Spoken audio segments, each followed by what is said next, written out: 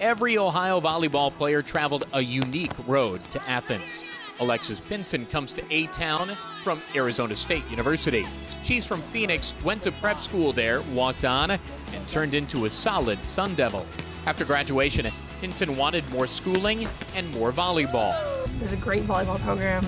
I was like, why not? It'd be almost stupid for me not to do it. So I came here, took a visit, loved it, and my parents loved it too, that always helps when you get their approval.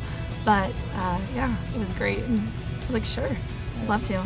The NCAA allows student athletes who graduate in 4 years to transfer and play right away at a school that offers a major course of study that isn't available at the school they graduated from. For Pinson, Ohio University and its top-ranked sports administration program was the right fit. Coach contacted me and gave me the whole deal about volleyball.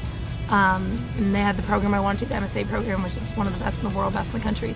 Arizona State doesn't offer that major, and we do, and it's a one-year program even, so that's even perfect for Alexis in her situation, and she can come and get it paid for, which is very nice for her, of course, and one more year in the sun, I like to call it. The Pac-12 is seen as one of the top volleyball conferences in the country. Pinson's experience there, playing against some of the best, will serve her well in her competitive new league. Pac-12 had really, really great schools, so every single weekend you're playing a top 5 team there. So I think that's a really good experience because if you want to get better, you have to play better teams. So hopefully I can take some of that experience and bring it here. Pinson understands the need for urgency and embraces her role.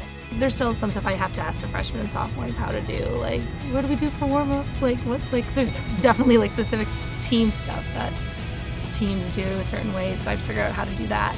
But experience-wise and, kind of, I guess being vocal leader, stuff like that doesn't change from team to team, so I try to do that.